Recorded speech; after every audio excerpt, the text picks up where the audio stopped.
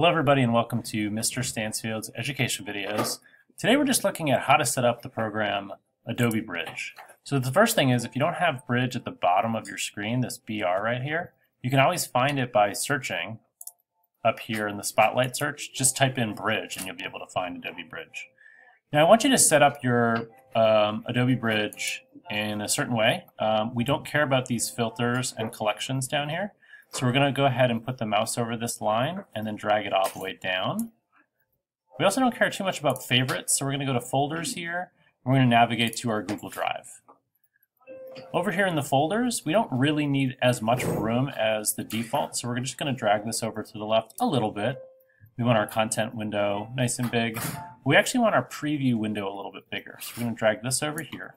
And then we want to see our metadata. So if we click on this picture here, we can see our preview and our metadata. But we don't care about any of the metadata really, except for this white bubble. So you want to bring this panel down here. This is how you want to set up your bridge.